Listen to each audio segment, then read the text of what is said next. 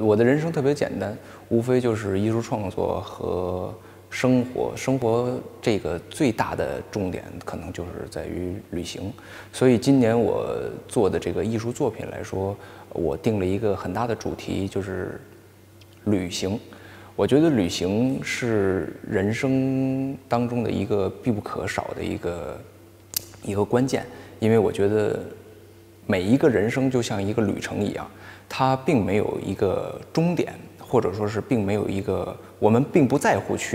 我们去到哪里了，我们其实要最重要的看待是说我去了哪里的这个过程，或者说是我在做某一件事情，我在做某一个艺术的时候，我享受着这个过程。所以说我创作的这个作品里面呢，我会围绕着这个主题来去做。OK，就好像我的有一幅画叫做《风飘过的地方》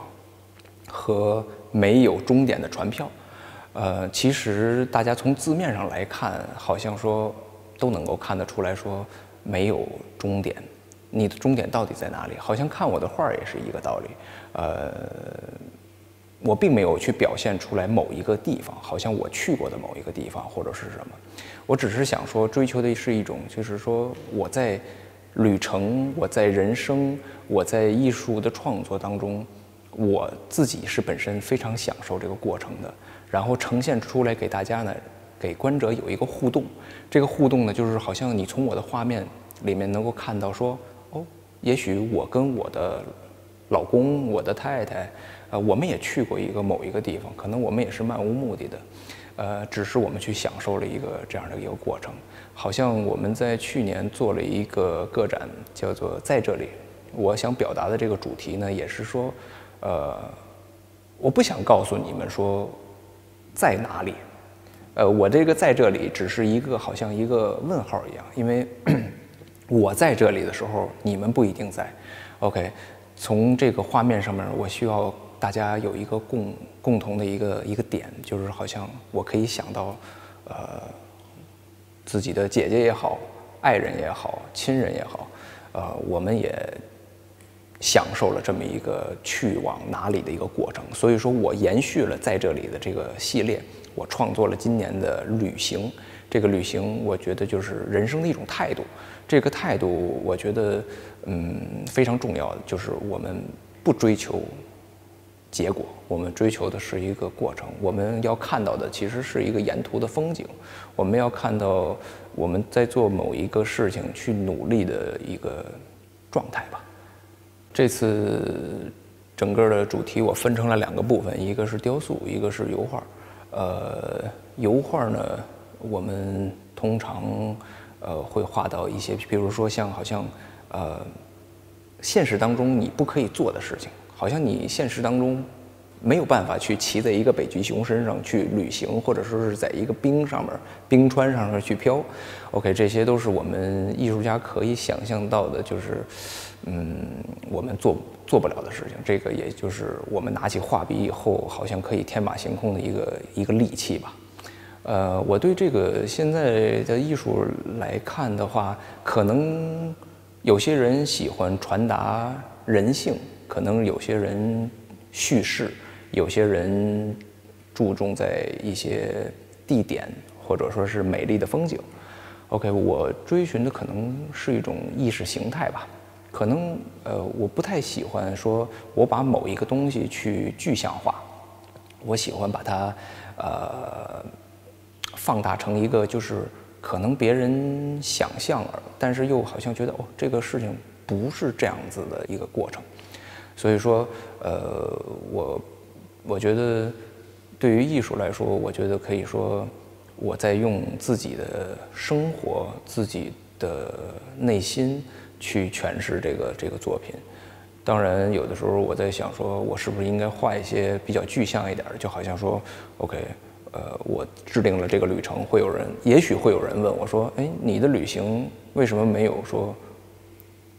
富士山，或者说是埃菲尔铁塔？你到底去了哪里？你到底去了什么旅程？所以说，我就在想说，其实我表现得很缥缈，就是说，我只遵循这么一个旅行的一个过程，并不是说我要他去了哪里去好像就是说我们这么看待，就是说旅行的意义并不是说我到了一个景点 ，OK， 我拍照留念，然后这个就是我去过的一个地方。其实我更注重的就是旅程的这个过程。比如说我们在沿途并没有景点的风景，好像我们做了一个小小的停留。OK， 我看到了，比如说枫叶，或者说是风吹过，或者说是公路旁边的一些牛羊，或者说是一些人文这些东西，我觉得才是我们更重要的一个过程。我们好像可以去洗礼自己的一个事情，就像好像说我特别喜欢去旅行，在这个旅行的当中，我很喜欢那种好像开着车漫无目的的去走，我不会去制定说我今天一定要到一个旅行的一个终点，或者说是旅行的一个目的地，好像说我必须要去到埃菲尔铁塔，我必须要去到金字塔，然后我到那里看到哦，原来这就是金字塔。其实我更重要看到的是，我好像在这个过程当中，我吸收的一些生活，哪怕说我今天中午吃的是什么，我会可能也许就会表现在这个作品当中，大概是这样。艺术经历来说是这样的，我从北京师范大学毕了业以后，我就在想说，我做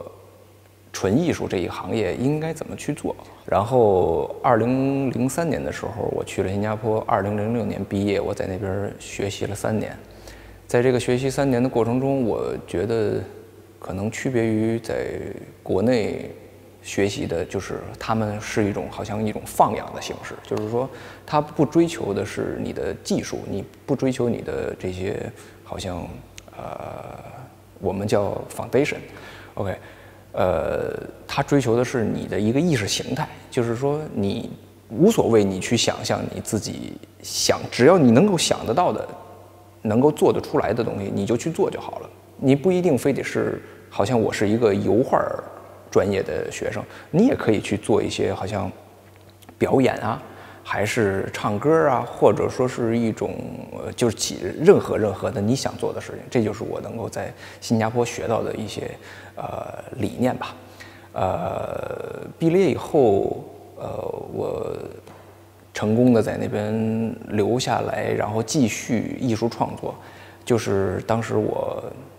毕了业以后画了3幅画，还算是比较受到欢迎吧。就是当时我画了就是我自己的童年，我自己的童年其实跟我现在今年做的展览的主题，或者说是每年的东西都差不太多。我表现的都是一种很虚无缥缈的东西，好像就是说我曾经小时候问过我母亲说，我为什么不可以坐在云的上面？我为什么不可以好像在海里边游？这些东西可能是我们人不可以做到的事情，但是我可以拿起我的画笔，我的自己的任何的手段，去在我的画面或者在我的雕塑上面表现，就是表现出来我并不能够做到的这些东西。当时就还不错，然后就一直延续了这个童年自己的好像影像，就好像说有些人就是说，哎呀，你画的都是小孩儿，对，这个小孩儿可以说是我自己，也可以说是代表我自己内心里的一个无穷吧。他都闭着眼睛的原因，是因为这个世界非常的七彩 ，OK， 有那些非常美好的颜色。彩虹颜色，也有一些好像我们不愿意去直视的那些灰色这些东西，所以我想让他闭着眼睛，不要睁开，就是一直活得比较自我，活得比较内心，让他自己住在自己的这个小世界里面。其实有点像我自己的性格，就好像我的生活特别简单，除了艺术创作以外，就是旅行，就特别简单，特别简单的。所以说，我的人物形象，我的艺术创作，其实就是我内心的一个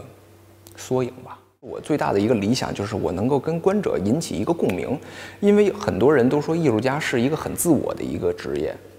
你要表现的东西就是你内心要表现的东西。但是我可能有不同的理解方式，就是我的艺术创作出来的呈现出来以后，我希望能够给观者能够达到一个共鸣，就是我可以跟你在交流的时候说，你看到这幅画的时候，你会想到你自己的什么事情，并不是想让你了解我自己到底是什么样的，因为我的人生是我自己在过，我觉得你可能也不会去了解。OK， 你在看到这些画的时候，你会去想到说，我好像也有过这样的场景，我好像也和我的亲人或者我的爱人来到过这个地方，也许这个地方我不知道它是哪里，也许就是一个海，也许就是一个我也叫不出来名字的一个天空，一个森林，他也许有这样的经历，或者说是他也梦想过有这样的经历，所以说我想给他们带来的就是一个和他们之间能有一个互动吧。其实对于我来说，我的作品其实随着年龄的增长，也其实一直在有一些变化。从2006年开始，我创作作品的时候，可能会有一些年轻人的一些激动，一些亢奋。OK， 可能会呈现出来一些好像很多人在一起齐步走，好像迎着一个朝阳也好，还是夕阳也好，在一起走，这些好像很兴奋，好像很激情吧。随着我的这个年龄的增长，就是如果一直有关注我的作品的人，会看到我的变化，就是我好像在慢慢的变得很安静。我以前会画很多人在一个画面里边，现在我可能会画一个人、2个人、3个人。也许有人会问我说，好像WuQiong你的画里面只有1个人的，我感觉他很孤独。就是有的时候我会想说，孤独就让他去享受这个孤独的一个唯美的感觉吧，并不是说他很孤独的1个人，有时候2个人。所以我想呈现的就是，好像我的年龄随着慢慢的增大以后，其实我的内心也在慢慢的比以前安静了很多。我想说，这就是一个人生的态度。好像就像我回归于刚才一开始说的一样，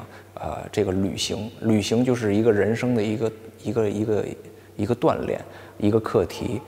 也许在这个旅行的时候，你有很激动的时候，你也有非常安静享受一个，我就听这个海面，可能可以听2、3个小时的这种安静，可能这就是一个人生的一个过程。我觉得人生的过程是一个最美的一个旅程。